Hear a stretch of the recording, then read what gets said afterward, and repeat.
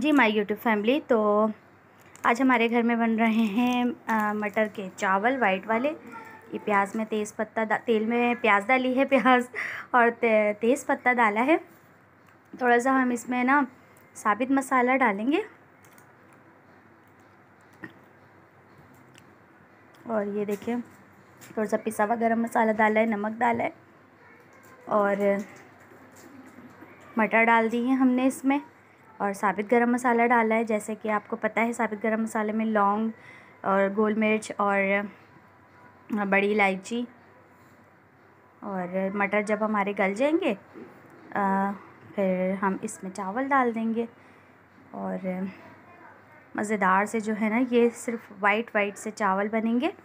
और बच्चे भी, और इसमें अदरक लहसुन भी डालेंगे। अदरक लहसुन का जो ना टेस्ट बहुत अच्छा आता है। वाइट चावल फीके फीके बच्चे बहुत शौक़ से खा लेते हैं। आज हमारे घर में दिन में जो है ना ये वाइट मटर का पुलाव बना था जो बहुत ही मज़ेदार सा था। और मरियम माशाल्लाह हमारी शौक़ से खा लेती है फीका फीका। और अब इसमें पानी डाल देंगे ताकि चावल जो है हमारे वो गल जाए और मज़ेदार सा मटर पुलाव तैयार हो जाए। कि आज दिन में कुछ खाना नहीं बनाया था तो अम्मी ने एक चावल बनाए थे। अस्सलाम वालेकुम माय यूट्यूब फैमिली, कैसे हैं आप लोग? उम्मीद करती हूँ कि आप लोग बिल्कुल ठीक ठाक होंगे। Welcome back to my another vlog. और आज जो है मैंने वॉशिंग मशीन लगाई हुई है और हमारे घर बने हैं आज मटर के चावल। और आज मैं आपको बताऊँ तो मैं अपने कमरे की करने लगी हूँ आज सेटिंग और दिखाऊँगी भी मैं। और अभी मैंने अपने हस्बैंड को बुलाया क्योंकि बेड तो मैंने जैसे तैसे थोड़ा सा यूँ करके सरका लिया, लेकिन मुझसे ये डिवाइडर और अलमारी नहीं वो हो रही, तो मैं चाह रही हूँ थोड़ी सी चेंजिंग। तो चलें फिर मैं आपको अपना रूम दिखाती हूँ कि अभी ये किस कंडीशन में पड़ा हुआ है। ये देखिए माय यूट्यूब फैमिली, प्याज का छन्ना भी यहाँ पड़ा हुआ है और ये भी मैंने यहाँ सरकाई थी, वो मुझसे हो भी नहीं रही। और मैंने आज लगाई हुई है वॉशिंग मशीन भी, ये देखें। और राउंड जो है ना हो चुके हैं कपड़ों में और या धुल चुके हैं। अब मुझे इनको निकालना है, ये वाले कपड़े डालने हैं। और मैं ये भी फैला के बैठ गई हूँ, पता नहीं मुझ में क्या है, एक चीज़ मेरी सिमटती है नहीं। और मुझे लगता है कि मैं दूसरी को भी, मतलब मुझे काफ़ी दिन से मैं सोच रही थी मैं थोड़ा सा चेंज करूँगी। और अब जैसे कि आपको पता है सर्दियाँ भी आ रही हैं। मैंने कल वो रात में वहाँ जो पंखा लगा हुआ था वॉल पे, मैंने वो पंखा भी निकाल दिया है खुद ही निकाला है। मैं हस्बैंड से बोला था, मैंने कहा अगर मैं यहाँ कोई सामान शिफ्ट करूँगी तो पंखा अड़ेगा, तो उनके पास कोई रीज़न भी नहीं होना चाहिए कि यहाँ पंखा लगा हुआ है, यहाँ कैसे रखूँ। तो मैंने रात में उसको पंखे को भी निकाल दिया है। अब मैंने अपने हस्बैंड को कॉल की है, मैंने कहा आप सिर्फ 10 मिनट के लिए आ जाएँ, सिर्फ 10 मिनट के लिए आ जाएँ। अब जब वो आएँगे ना तो फिर वो मुझे बहुत डांटेंगे।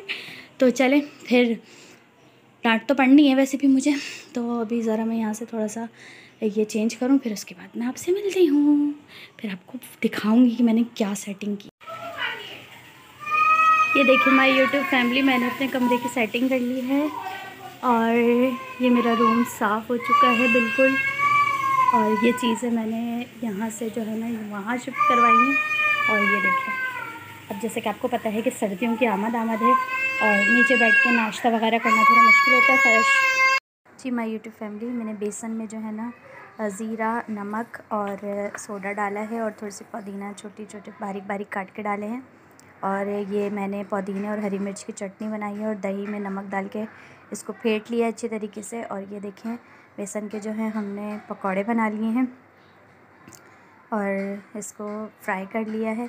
कुछ समझ में नहीं आ रहा था आज, तो मैंने सोचा दही बड़े बना लिए जाएं। और दही बड़े में भगार में मैंने साबित लाल मिर्चें और कड़ी पत्ता और ज़ीरा लेके भगार। इस तरह से जो है ना मैंने आप लोगों को दिखाया कि मतलब ये जो मेरा ये है ना मतलब बेड है, ये बहुत ज़्यादा लंबा है, लंबाई में ज़्यादा है। तो मैं चाह रही हूँ मैं इसको थोड़ा सा ना कटवा दूँ, तो फिर ये थोड़ा हर जगह मतलब आसानी से एडजस्ट हो जाएगा। मैंने यहाँ से सारे टेबल भी हटा दिए और जगह ही नहीं थी, मैं उससे कहाँ वो करती और वहाँ रखती, तो फिर वो बार बार मेरी बच्ची जो है ना उसको खोलना बंद करना ये करती है। तो फिर मैंने वहाँ से भी हटा दी है। और देखें अभी मेरा दिमाग तो यही कह रहा है, क्योंकि फिर ना मैं इस बेड को इससे मिला रही हूँ ना, तो मेरे बच्चे यहाँ से चढ़ के यहाँ जम कर रहे हैं और ये डेंजर है बहुत। इसके ये जो है ना ये कोने ये बहुत ख़तरनाक है, तो मुझे डर लगता है अल्लाह ना करे गिर जाए। तो मैंने थोड़ा सा इसको आगे कर दिया। जी तो माय यूट्यूब फैमिली, और सारा दिन की रूटीन जो है, आज कपड़े धोए थे और कमरे की सेटिंग भी की, जैसे कि मैंने आप लोगों को दिखाई और कमरा दिखाया मैंने। अब मुझे बस कुछ दिन तक वो है, क्योंकि